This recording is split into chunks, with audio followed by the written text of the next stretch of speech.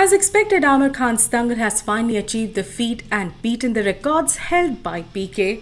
The film is in its 17th day, has gone past the domestic business of Aamir Khan's 2014 blockbuster, PK.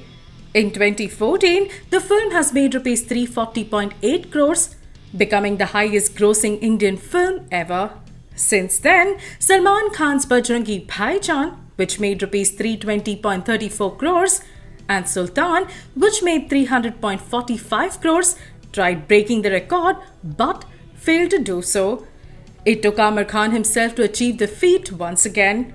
And now with this, Dangal is on course to go past Rs 350 crores at Indian box office, becoming first film to do so.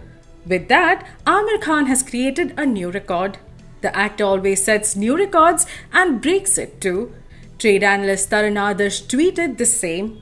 Dangal is now the highest grossing Hindi film, grossed lifetime business of PK on 17th day, now speeding towards 350 crores. So guys, what do you think? Do let us know.